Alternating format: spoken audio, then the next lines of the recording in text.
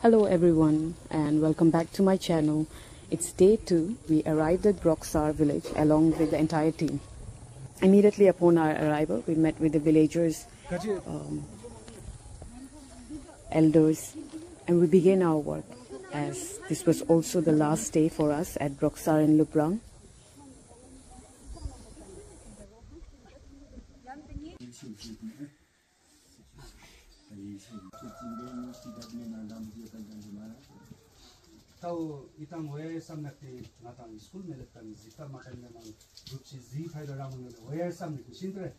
It's the most traditional house that I've seen.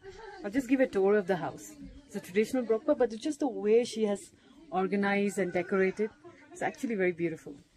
We had a meeting in that house, and this is the house where we were just invited for the tea. And one of our friend, she had stayed here. This is her hostess house. So that's the entry.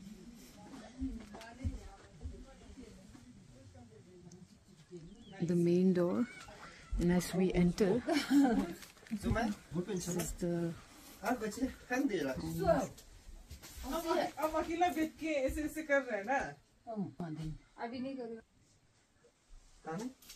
this is the fireplace. As usual, everybody has the same fireplace and the chimney and all the utensils.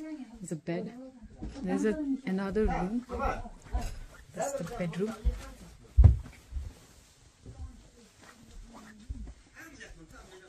They have a plastic covering on the rooftop. The house. So this Amma was, she was making some sort of carpet. This is her work area.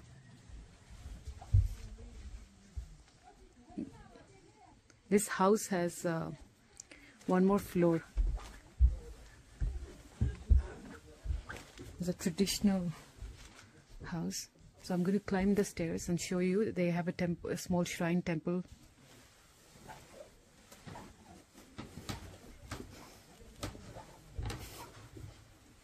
This is a small shrine area.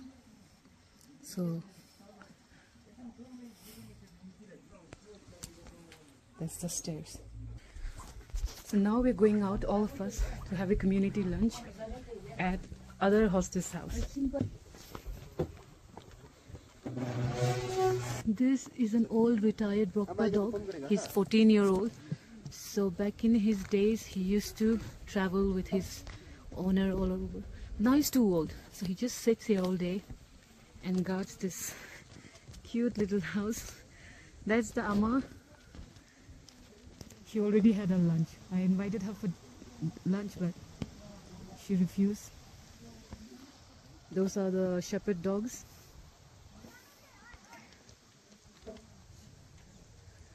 So everyone, all the villagers are invited for the lunch. So we'll be having lunch in that tiny little house that you see.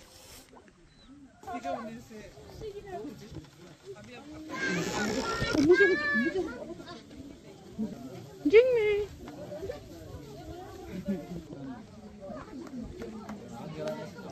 This is we're having a small picnic. So this is cabbage salad, some rice, fried pepper, dal.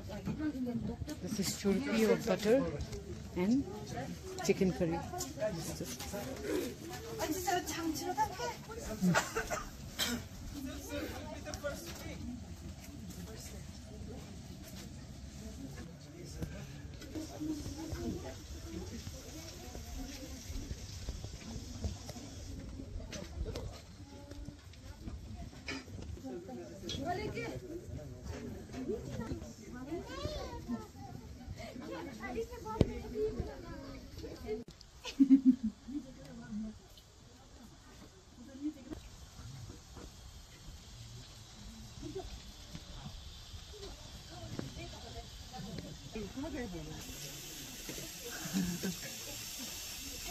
Jingmi.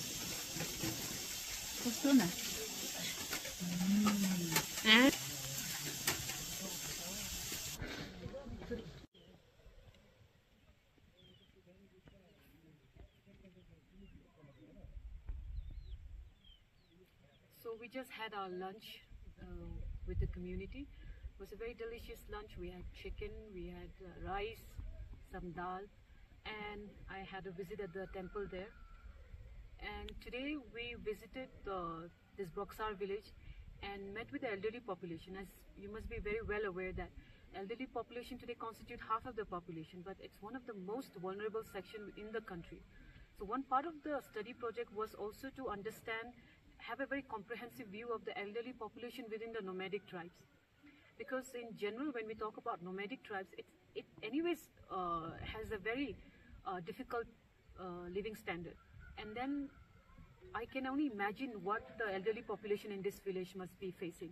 So we had a talk with them, we tried to understand their problem. We also had a very great insight into their life, and most of the elderlies are from a very different generation. So it was quite educative as well. It was quite informative to meet with this older generation, listen to their stories, their adventures and their insights and their views on the today's generation.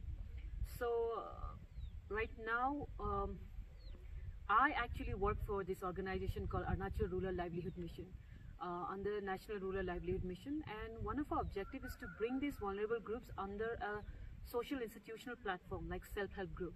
So we'll try to form a self-help group with the elderly population here, and today we will be having one group as a target. So after this, after the lunch, we have 15 minutes as a 15 minutes as a rest time, and then we'll start forming the self-help group, take the verification, all the data, all the certificates and everything, and from there we'll move back to Dirang for our next destination, which would be Nagajiji.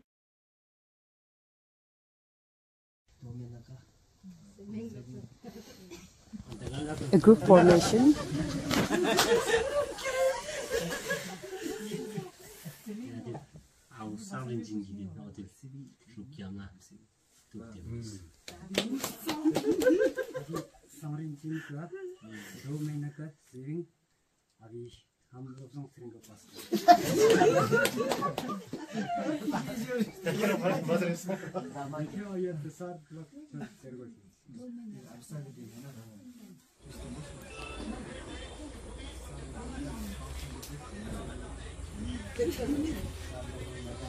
Followed by a pledge to work for the community, to work for the group.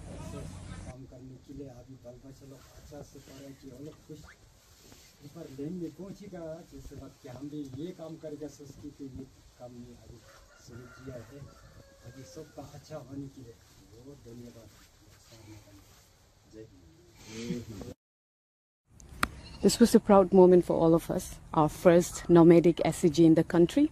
So a small photo session with the team and the group members. This self-help group will be supported by National Rural Livelihood Mission under Ministry of Rural Development, Government of India. Usually what happens is immediately after the formation of the self-help group, we link the group to the nearest bank. And post the formation, all the members, especially the main members or the educated members, slightly functional literacy educated members, would be given training in credit, saving management, etc. The platform for SCG, as in many people might wonder, why self-help group? Why don't we directly give access to all the benefits to these people? The thing is, this self-help group as a platform, it's not only to confer wider government entitlements and benefits for the community, but also as a community platform for the better convergence and active participation in the village affairs and government line department. This is a small shot I took during my previous visit of Lubrang in the spring.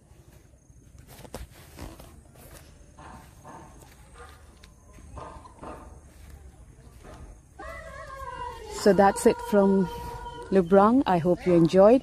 I'll see you in my next destination, that is Nagajiji. Till then, take care. Bye.